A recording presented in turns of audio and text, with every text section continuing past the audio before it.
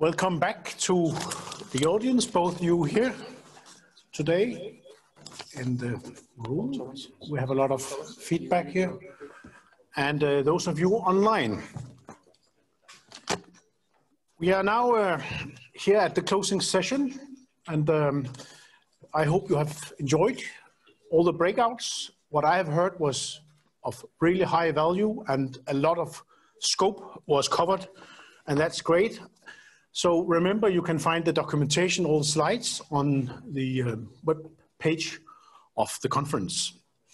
The idea with this closing session and the two keynotes was to center this around live demonstration of the state-of-the-art autonomous vehicle of TomTom, which is one of our partners. The name of the car is Trillion. I have seen it, and it is amazing. We would have had it here, out there in the yard, and do the last presentations there. Unfortunately, due to something called Corona, Trillion couldn't make it for today. So instead, we have reshaped the closure session.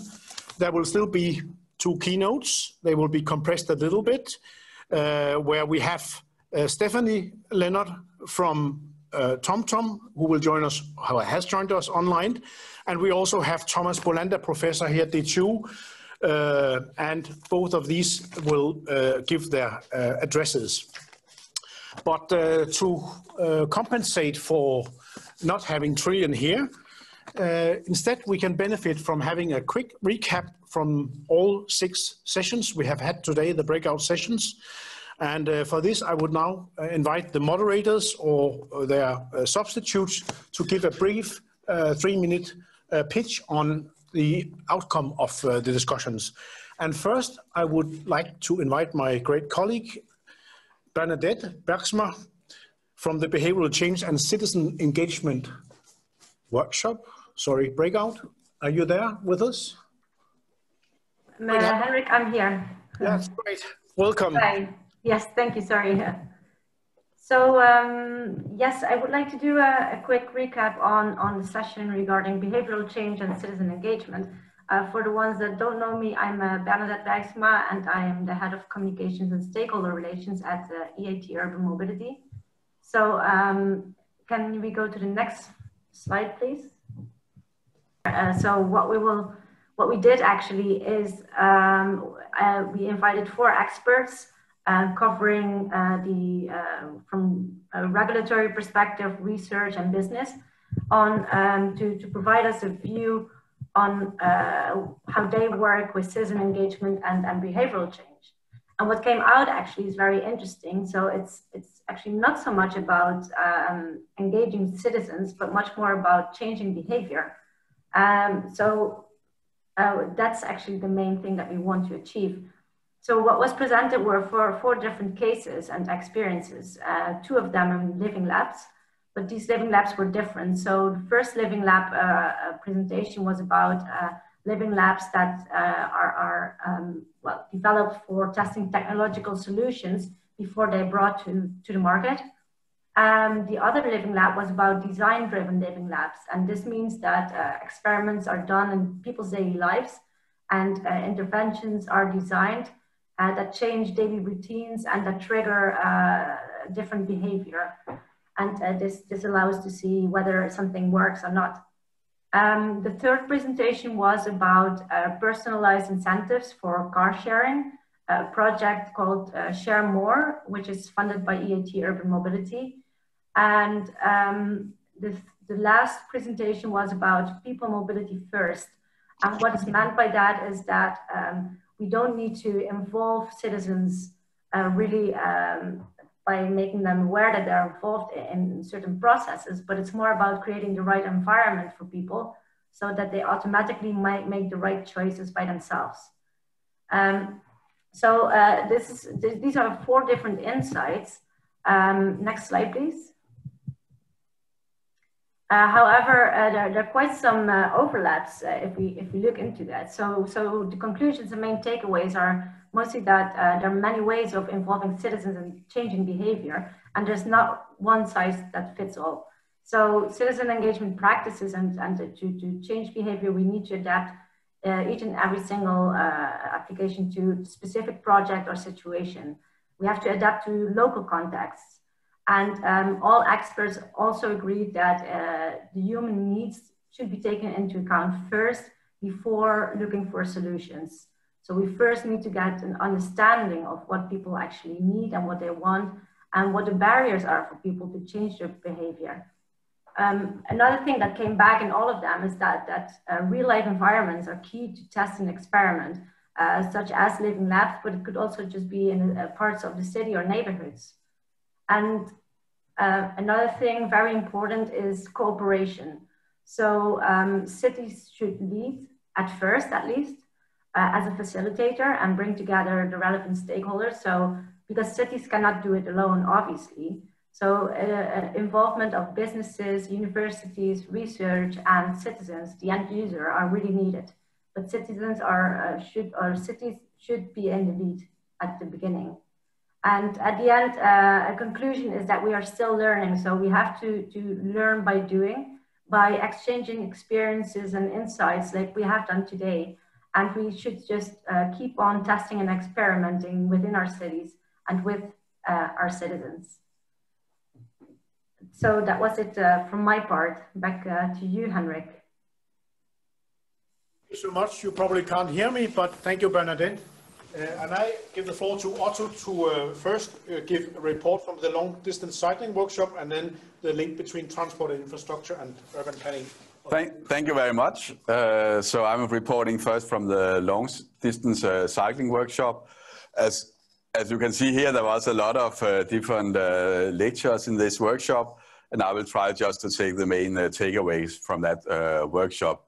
So the first presentation by Rambøll looked at, she's representative from the Bicycle Ambassador Network, and some of the takeaway are that COVID is actually some kind of opportunity for bicycling because people don't like to take public transport. So there's a cycling boom around cities, and especially for those cities who before didn't prioritize bicycling, they got an opportunity actually now for promoting bicycling.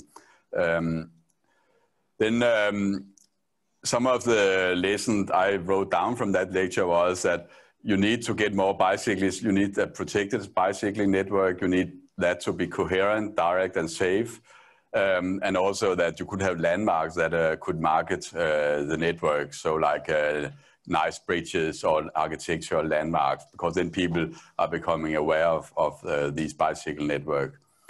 Then also in general that bicycle parking related to public transport is an important point of view, because that could add distance to trips, but also parking in general. Then it was also, I think, a funny note that number of women drivers could be an indicator on how safe the paths are, because in cities where you have a safe network, like in Copenhagen or Amsterdam, the gender share is almost equal, whereas you have other cities where there are very few women who use bicycling, and that could be an indicator on the quality of the network.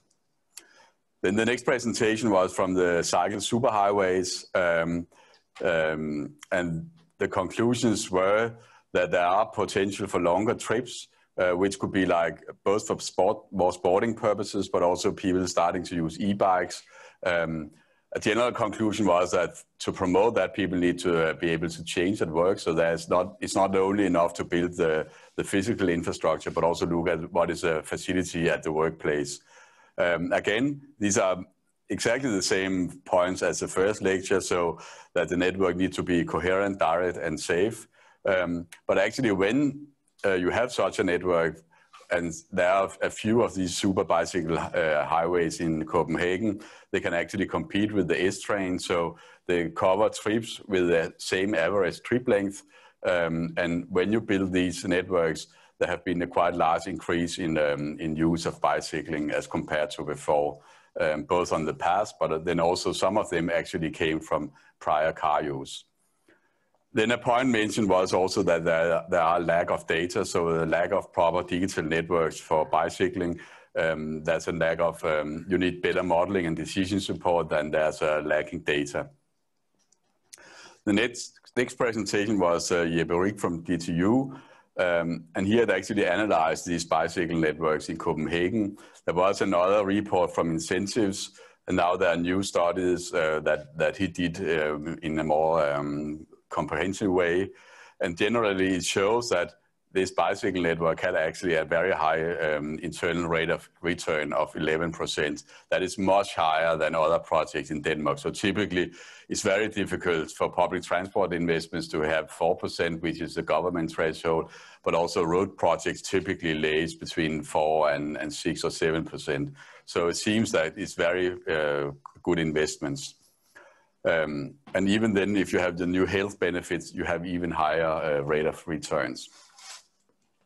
Then going to the next part of the presentation, it was several lectures about the Bike Longer project, which is an EET, urban mobility project. Some of the general findings here are actually quite the same as the lectures before, so that e-bikes extend driving ranges and you need these coherent direct paths, that you need data on bicycle infrastructure. And in this project, it is done by merging different existing data sources. You also need better decision support to cities and to know what is the demand and preferences of bicyclists. Then in this project, there's made an app-based solution that are combined with smart devices such as bicycle helmets or cycle lamps that could create massive data. Then there were two presentations from DTU and from Tel Aviv, and they have done stakeholder interview and also user interviews in the two cities of Copenhagen and Tel Aviv. And I think many of the points that came out are interesting. So they talked about barriers and facilitators using bicycling. And there's a number of factors that could influence why people are not using bicycle and how they could use bicycle that I have written here. So car traffic pollution, thefts are like on the barrier side, also safety, and also facilities at the destination. Both mentioned infrastructure, but actually in Tel Aviv, it was mentioned more than in Copenhagen, and probably because the existing infrastructure is of less quality in Tel Aviv than in Copenhagen.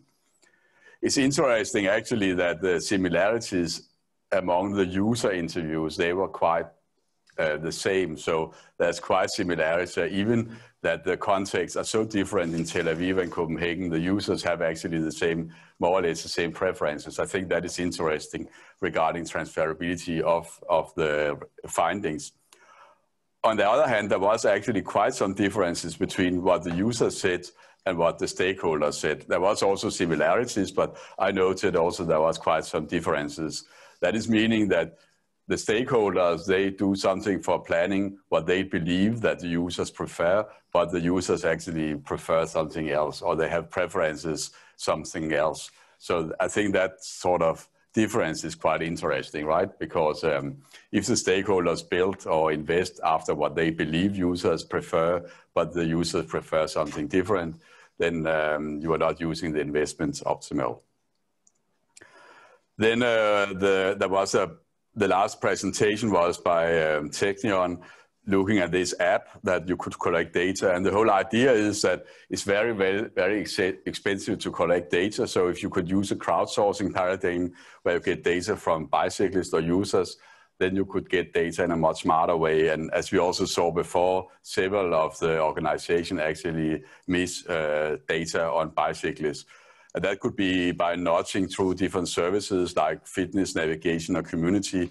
And then you have, maybe you could also collect data interactively so the bicyclists could report problems in the network. And that is a way that that municipalities can get data on the infrastructure, because it's a problem that we don't have good data on the bicycle infrastructure. Just finally, we could just say that this project is not continued because otherwise we would have made full-time tests of this app in 5 different cities. But now we'll try to continue your work from other funding in Israel and in Denmark. Yes? then I will continue to report on the afternoon session that I was chairing. And this whole session was about the link between transport infrastructure and urban planning, with several lectures that touch upon the same topic. And just going to the takeaway, I think that the first presentation by Helge Hilhotter said or showed that actually more than half of the time in public transport is used on walking or waiting, not within the vehicles. And actually that is then perceived as 70% of the time by the passengers. However, most of the focus when you invest in public transport is actually to improve the services themselves. But that could be gained by looking at access and egress and also transferring and waiting time in the public transport. Also, there was a mention that 80% of the impression of a person is what you see or what is the surroundings. So actually, if you can improve the surroundings when you walk in the city or to and from the station, it influences how time is perceived. So if the walk is nice, people are willing to walk longer than if the walk is not nice. Also that you could use paths in the catchment area to promote active modes.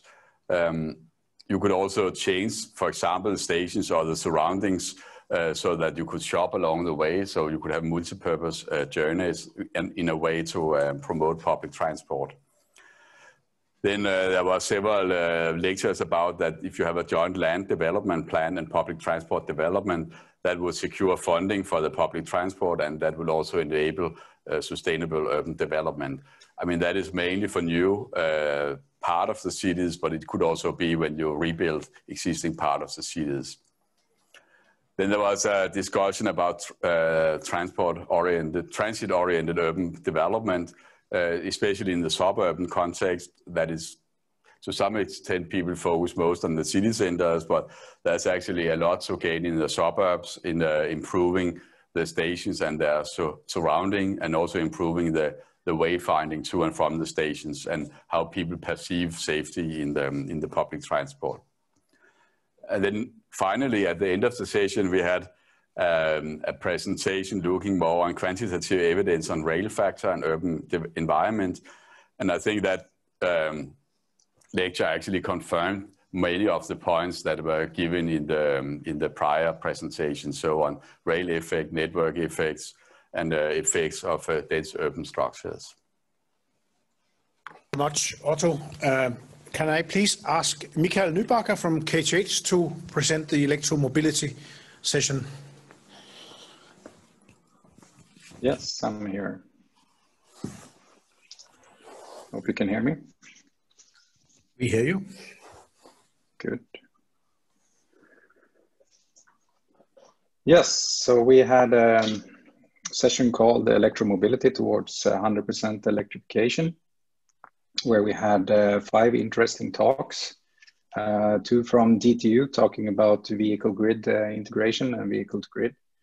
Then we had 2 talks, one from KTH talking about electric road system and dynamic road charging, as well as one from Electrion, a startup company doing exactly that, building electric roads, charging while driving.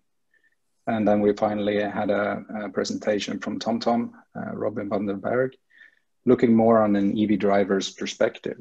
So what I tried to do is to take out some key takeaway from the presentations, taken out of their context. So bear with me on that and apologize to the presenters if something is wrong. So if we start with the first, it was clear that we need to push for smarter chargers. It will give us both, in terms of the users owning the vehicles and having the chargers in their home, as well as societal benefits with this vehicle grid interaction. So it's not enough just to plug in your car, but you need to have a charger that can balance in terms of the grid impact. We also saw through one of the talk that the capacity loss on the vehicle battery and during this vehicle grid interaction, charging and discharging, is only 1% per year or €72 per year in the studies that they have made with that type of a vehicle and that size of a battery. So having a bigger battery means less impact on the lifetime of the battery. And this cycling is actually not the biggest part, it's the regular aging of batteries that is the most part of the aging of the battery. So still a good case in terms of looking at the bigger picture and the complete revenue back to the user by having your vehicle connected to the grid in order to balance the grid. We also got some takeaway from the electric road system dynamic charging.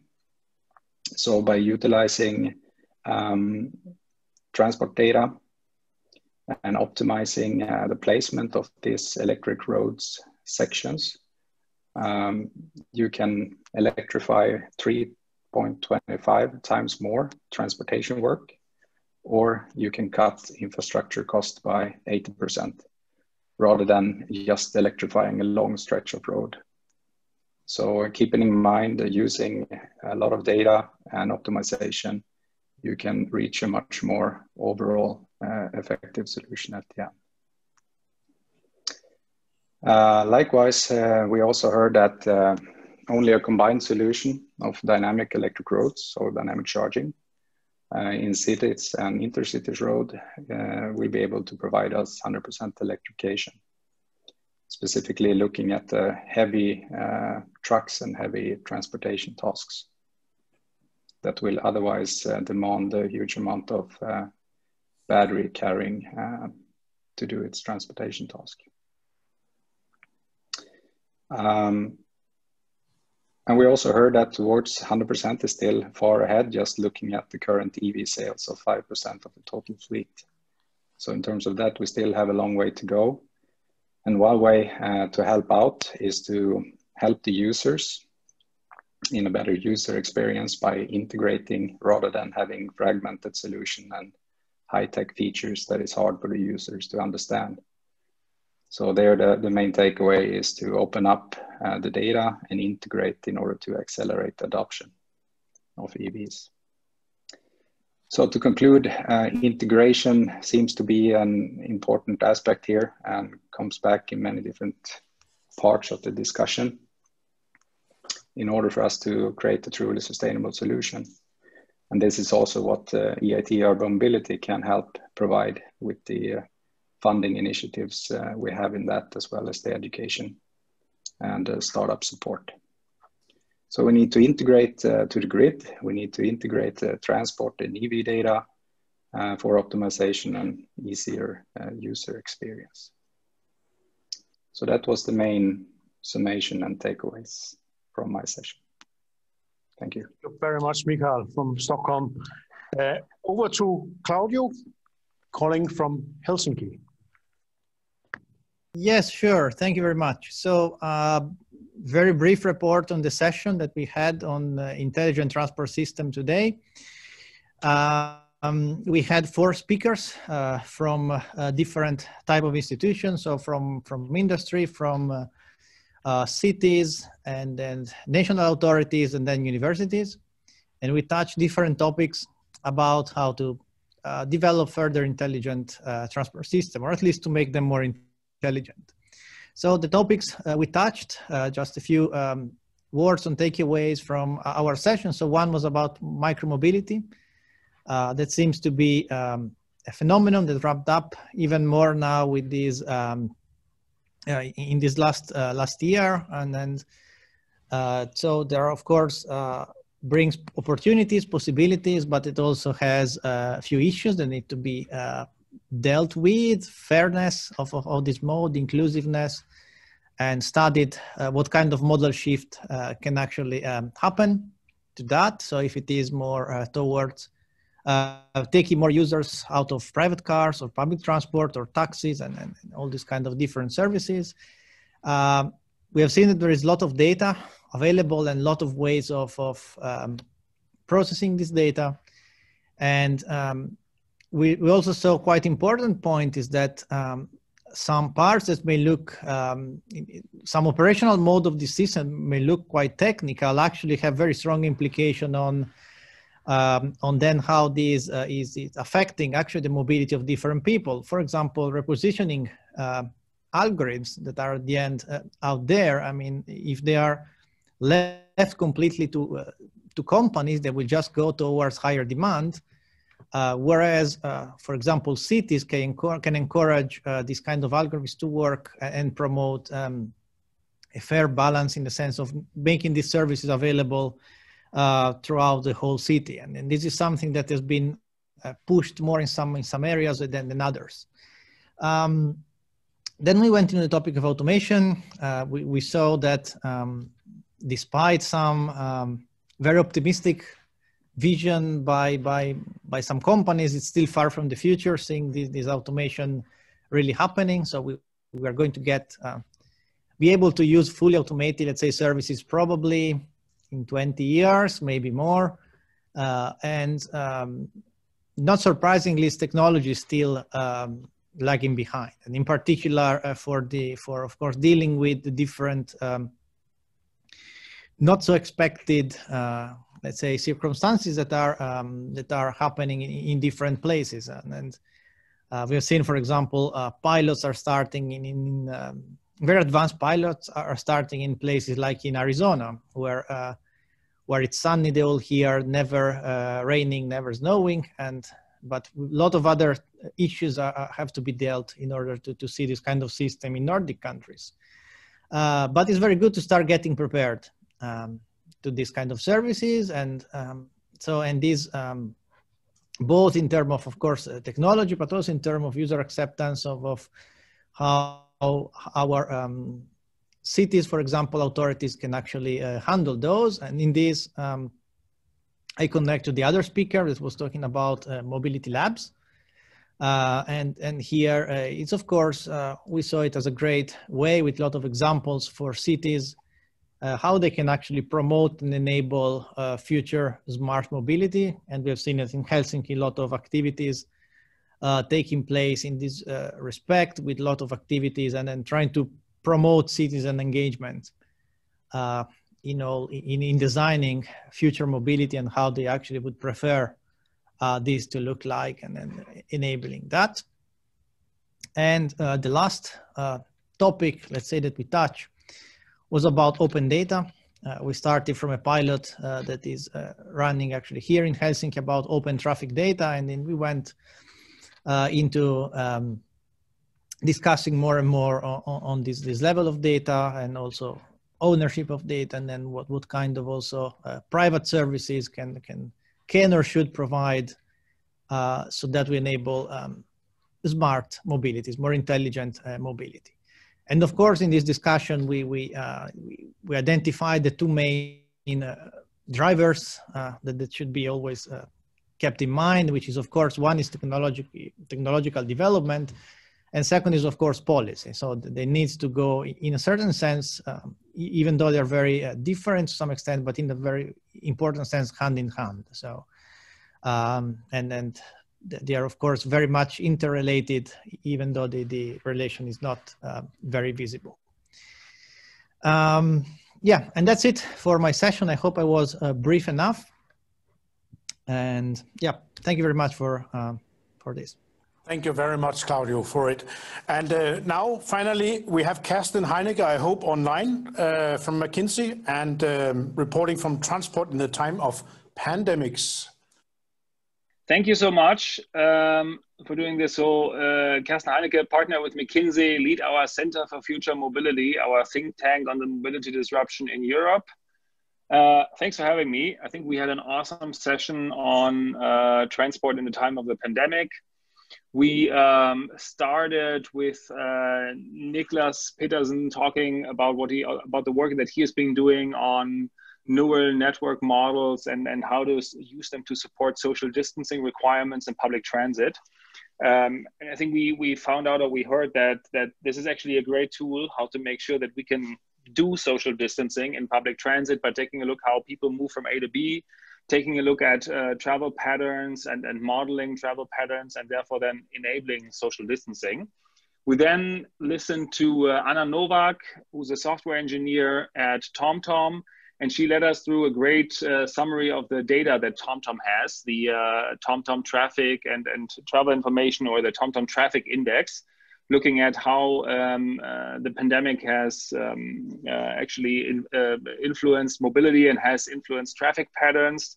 One of the quotes she used was that the world stopped driving, and these congestion levels that they are looking at over TomTom have been on a significantly lower level and also on a consistently lower level vis-a-vis the pre-COVID level. And this hasn't changed yet.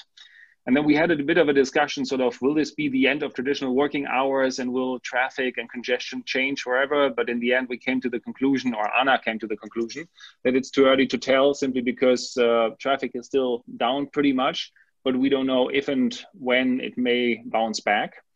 And then in the final slot we had, we listened to Eric Yenelius, who's an associate professor at KTH and the head of division of transport planning.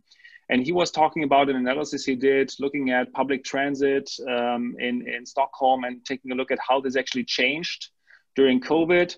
And he says, yes, there is a reduction. It's driven by fewer travelers in the system, much more so than by a reduction of trips of those who actually still travel. And then he went a bit into differences across geographies and also across demography. And in the end, there is a difference there, with the impoverished areas actually being the most likely to stop traveling, the least likely to stop traveling, and the most likely to continue to use their public transit passes and keep mobile. I also got the opportunity to present a bit McKinsey's view of the world on this.